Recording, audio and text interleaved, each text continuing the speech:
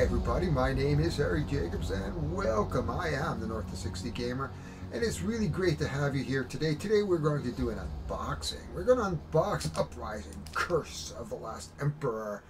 This is an area control game of some respects. There's a few other mechanics in there and we're going to get to the gameplay eventually, but right now we're going to just concentrate on unboxing. There's a lot to unbox here. There is the base game, there's the expansion, we've got a dice pack, and we even got a small little other pack. So let's get quickly down to the table so we don't spend a lot of time unboxing this, and I'm going to keep this as a separate video. Normally I would just put it in there, but I think that depending on how much is in the box, we may just explore the box a little bit and then talk about the box and the game components really quickly. So let's get down to the table.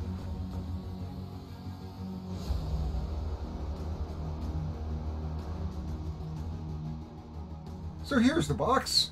This is the core box that we're looking at, Uprising, Curse of the Last Emperor. Now, I'm not sure if it's going to retail, but one of the things that I will say about the box, if you went into a retail store, other than this picture, you're really not going to get a lot out of that. There's absolutely nothing on the sides, and you can see a little reflection. Sorry about that, it is in shrink right now. And you can see the back. There is nothing in the box that describes this game. It is from Nemesis Games. It says 14 and up. Doesn't give you an idea of player count, though I believe it's 1 to 4. And there's no information of this game at all. So if it's going to retail, that's going to be a problem, because you're going to have to do some research if you walk into the store and you don't have your phone, which most people do. You would never know anything about this game. It is kind of an Explorer 4X area control type game from what I've seen in the videos. I was very interested in backing it because of some of the components. And you can see that if we look at the, we'll just put that, move that a little bit to the side, but it's the exact same thing on the expansion. There's absolutely nothing here that tells you about what this expansion adds to this game. Now, the reviews have been good. Everybody seems to be enjoying the play of this game, but that is just a criticism on my part that we have some wasted space here that doesn't help us really determine what this game does and how this game plays and what kind of mechanics are out there and even what's in the box. But for now, let's get to it and let's go into the box and see what the heck's in there. So the first challenge is always for Harry is to get into the box, and this is a big box. I mean, this is huge. And so I'm trying to keep the camera a little bit lower down so, you know, there's a little more detail showing here. But, oh, as you know, you've seen my unboxings before. I often wrestle with the boxes. I'm just going to stick that in my pocket down here. Switch to the other side. I would throw it on the floor, but my wife gets annoyed about that kind of stuff. Okay. Oh, we got a vacuum seal going on here. Oh, again, Harry struggles with the box. Who is going to win? Will it be the box or Harry? Stay tuned, folks. We're going to see if we can open this box. Well, we're still trying to open the box. The lid is rising and the lid is off. Oh, we have a safety warning. Oh, what does it say? This game contains small parts. Okay. We have, of course, at the top, normally we'd see the rules, but we have the cutouts. That's interesting. So, oh, whoa, there's a few of them. What do we got here? One, looks like about 6 or 7 of these cutouts. We'll explore them later when I organize the game. Whoops, well, there goes one of the cutouts right now. We have reference sheets, combat sequence, combat round. There's a couple of them. I think it's 2 to 4 player, but there's only 2 of these, so I guess you'll be passing them around. We got passing and activation. We have placing and combat sequence and combat round. Look, nice little arrows. Kind of neat. You can go here and there and combat round, combat sequence. Before rolling. That's kind of neat. It takes you right through. That'll help you if you don't like to go into the rules so much. There we go. And nice. Now we know why the cardboard was on top because we have a nice little inlay for our rules right here. There's the rule book. Spiral Brown. Oh, look at the art. Very nice. Introduction on the objective. Does it set up the narrative? Is it 1 to 4 players? Azul, they take the leadership of a formerly enslaved faction. We be aware beyond the frozen seas lurks greater danger. So we're setting up the narrative of the game, which is nice. We have all these components just off to the side. There's the setup of the game. Wow, we're going to be exploring this one for a while. There's a couple of layouts based on the number of factions that you're playing. I don't know if this game is cooperative and we have difficulty settings. We'll explore that a little bit as we go to gain concepts. So there's, looks like it's pretty cool. Okay, then we have another set of components or cardboard cutouts, and then we have, looks like we have 4 player boards. 1, 2, 3, 4. Yeah, 4 player boards. And we have the Druid. And let's see what else we have here. We have the Moir or Mohar Yar. Oh, it gives you a little bit of backstory, collective. It's a survival. 200,000 survived. He's a chieftain, the Crow, the Forgotten Guardians. There's only 30,000 of those survived.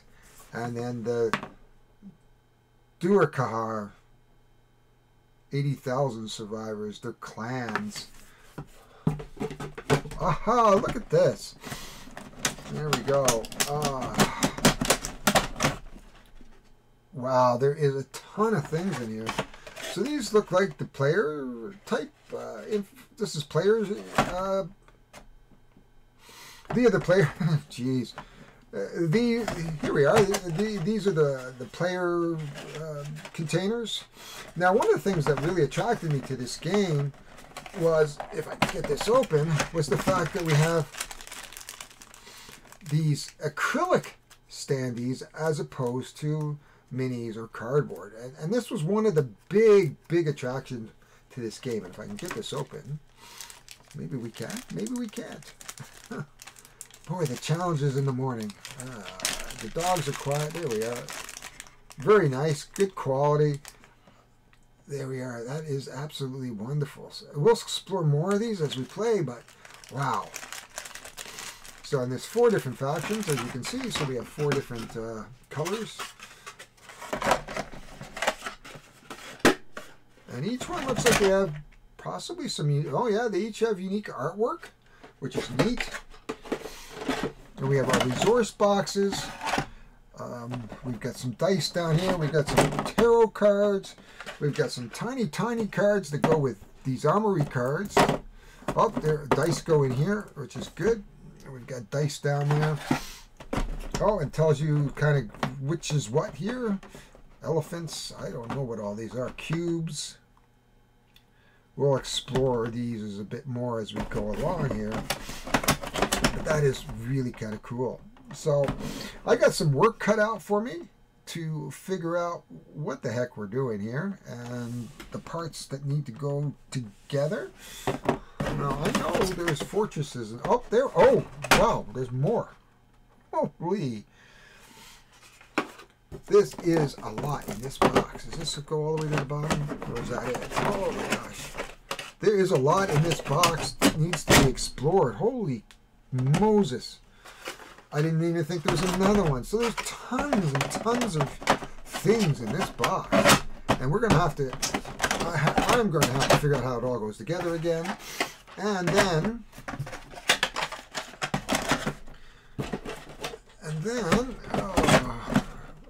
no. These are like jigsaw puzzles, you know. The first thing in the morning, and you know, you're trying to figure out, okay, how did this go together? So that we can put it back in the box. So let's go, that goes here, that's good. And we're gonna have to organize that. And of course, I'll show you that once it's all sort of organized. Right now, we'll just leave that and we'll push the box off to the side a little bit. I'm really curious to see what's in the Uprising Arch Nemesis box. So just give me a minute, I'm gonna push this off to the side. and we'll take a look at the other box. I did get another set of dice, so we don't need to open that up. We'll just look what's in the Uprising box.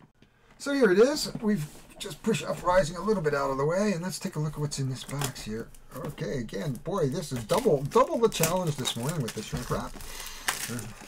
This box is still quite heavy, so feels like there's a fair bit in this box as well. I'm looking forward to learning how to play this game. I think I bought it mainly because of the acrylics, but I mean the game I did play on Tabletopia or Tabletop Simulator, and I did quite like it. Very, very easy to play, really. It looks like there's a ton of rules. Again, we have a safety warning. We have small parts, folks. If you have children, don't let them play with your game. Looks like we've got some new spots to explore. I'm not sure what these are. Might have to do with the expansion, more about the expansion. We had another huge spiral-bound book. Very, very good quality. I mean, yeah. We have, looks like 3 new factions. We have the Hokan, the Contested Noble Houses, 13,000 survivors. We have the Renegade Legion, 8,000. They're warlocks. Oh, there's 4 of them. So we have, basically what we've done is we've added 4 new, looks like factions. Looks like we've got some hero cards. Wow, there is a ton in this box. Oh, wow. This is impressive. I don't remember what the pricing was on this when I bought it, but I can tell you I'm freaking impressed with the quality of the components that are within the boxes at the moment, including the containers, the storage solutions. Now, I appreciate quality of life a lot. I don't think this game was particularly expensive compared to other games in terms of what is in the box. And if you're looking for a quality comparison, I would almost have to say we could look at Dwellings of Eldervale for a quality of life game. This is absolutely amazing, absolutely wonderful. I really can't wait to dig into this and get this organized and come back and show you that organization. So we're going to do that, and then at that point we're going to end the video, and then we're going to get into the setup and the rules. So this will probably be a multi-part setup. We'll pick a couple of factions, and I don't know what factions. There's just so many to explore. That makes this game, even for a solo player, very, very repeatable. So anyway, let's get this game organized and get back to you on it. So just before I'm diving into organize this, I'm flipping through the rules, and I thought I'd just stop here and say these rules are amazing. Now, one thing I didn't show you was the player board, and we will show that in the components once we get there. But these rules are incredibly laid out. The colors are wonderful. I can read the fonts. Now this might be a bit difficult over here for people who might be colorblind looking at these cubes, but that could be a problem. But it's well laid out. The colors are vibrant. Plenty of examples. And if you go to the back, look at this. The examples of how to play are amazing. So we've got explore examples, the command examples, the action phases. Everything is well laid out here. I think they've done a great job on the rules.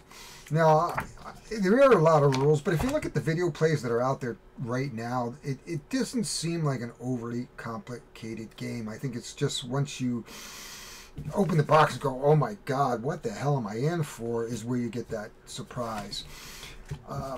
Again, there's not a lot really explaining the game until you open the rules. So I suspect if you're going to want to buy this game, you're probably going to want to look up if there's a PDF version of the rules, because there's nothing on the back of the box to continue to even indicate the amazing amount of stuff that's in this box. I'm going to look on the original Kickstarter to see if there's a retail version. The retail version may be just cardboard counters and whatnot. But I don't know if this game is coming to retail, and I can tell you that right now we probably have a $150 game if it does come to retail. And I think that's probably how much I paid, but I'm not 100% sure. But we'll figure it out together. Ooh, that just sounds creepy. So as I start to decompose what's in the box, first of all, here are some of the game boards, and this is huge, and I don't know whether or not actually I'm going to be able to bring this to the table to show you. These are modules, so there's 3 boards. So here is one of the boards. This is Imperial Graveyard and the Chaos Graveyard. We have Legion decks and Horde decks. No clue. We'll figure that one out. The game is played over chapters. As you can see, chapter 3, chapter 4, there's rooms for all the cards, well organized when you get it to the table. Now, I don't know how long this game takes to set up at this point, but I have a feeling that we might be tight for space on my table to play. And then here we are, here is the game board itself, and I'm not going to unfold it all the way, but you are going to randomly place tiles around there, and they're going to be able to get, and they'll do various things and give you various resources. Looks like we have a score tracker. I think we have the terrain type. So everything pretty much is on these boards to give you that sense of how to play. And then, of course, we're getting into our cardboard counters, and we're certainly going to put these in the box, and I'm going to start setting them up almost immediately.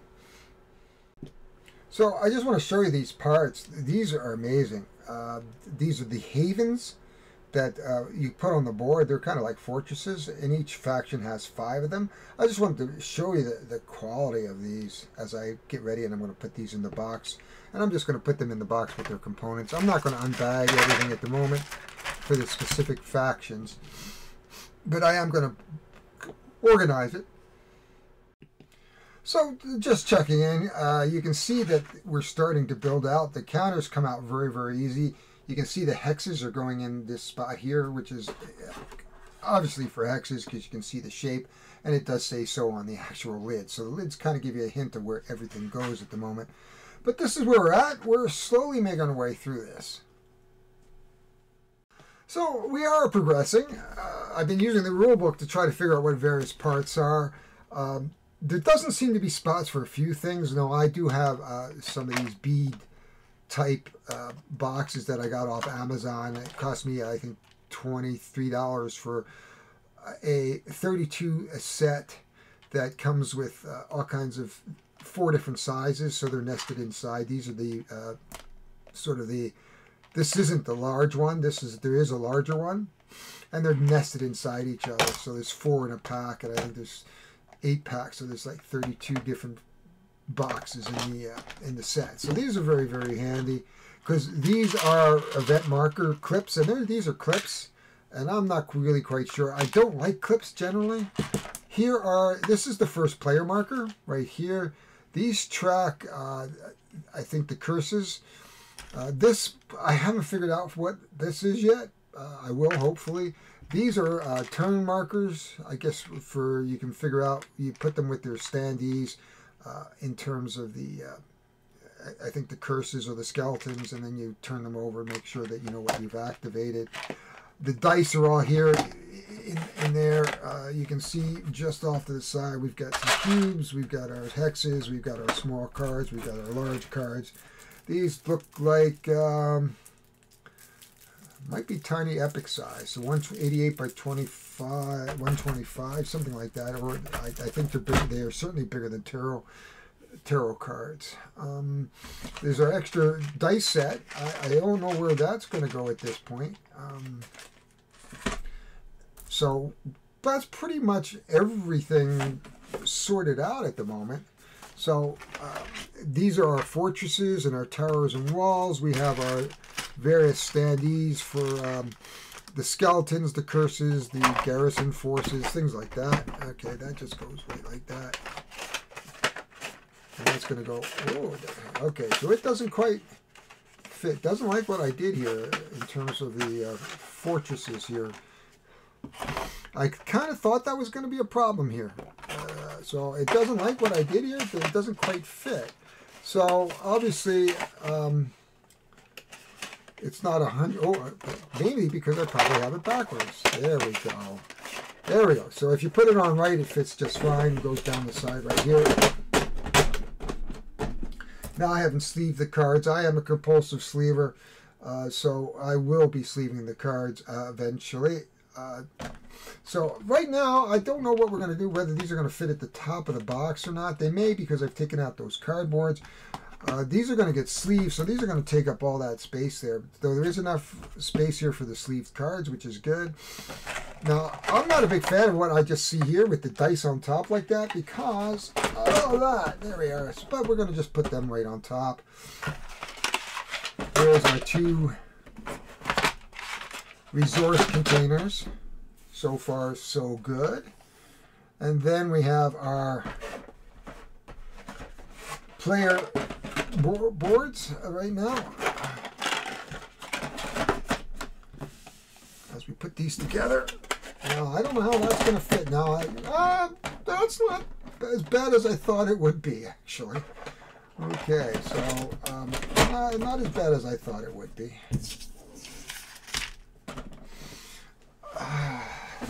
Now I'm going to come down here and we're going to put this correctly. There. Now it's extended here. I'm not quite sure. I think the design is to support these types of things, like right there. That goes like that. The rules are over here, along with our reference cards.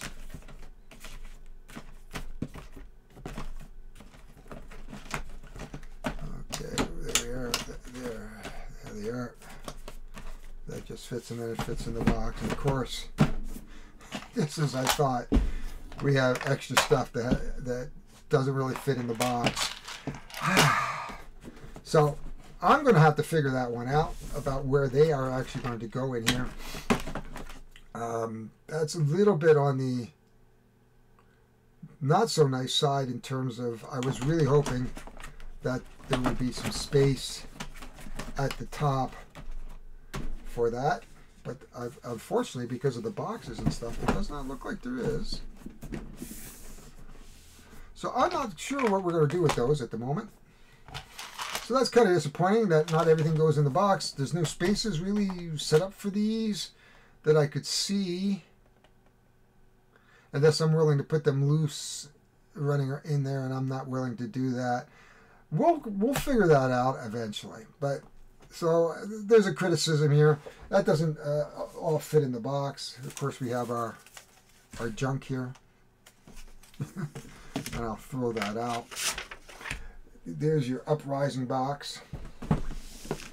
Now, this is not going to go in there. So this makes this game super big, which is maybe not as good. And then we have even more tokens, omen phases, and so another set of rules. So you're going to have a separate box. Now these will fit. These will fit for sure, these 3. I don't know about the 2 sets of whatever these are used for. So that'll be a little bit more interesting to see. But this makes this a very, very big game to get to the table or bring around to your game nights. I'm just going to come down here, go pick up the box.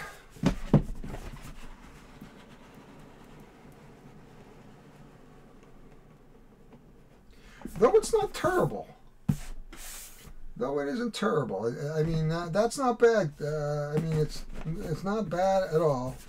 So, other than a couple criticisms about the box itself, which is basically there's nothing on the sides of the box to really denote what the hell this game is all about.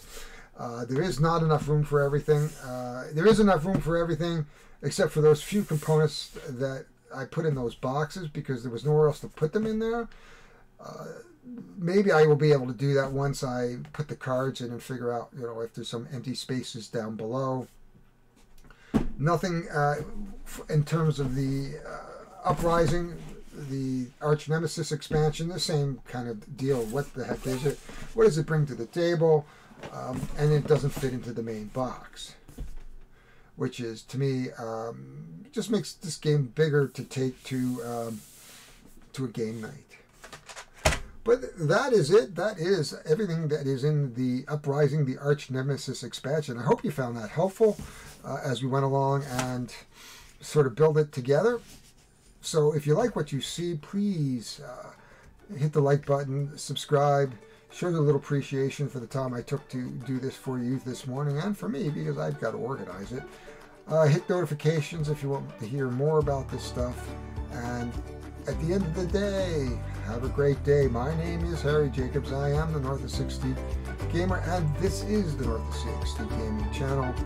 If you have any comments, put it down below. If you want to catch hold of me, look for me on Board Game Revolution, Board Games for One, Solo Board Gamers, the Board Game Group, and everything Board Games. Those are the 5 main boards that I have. Other than that, have a great day, folks, and we'll see you next time on the table.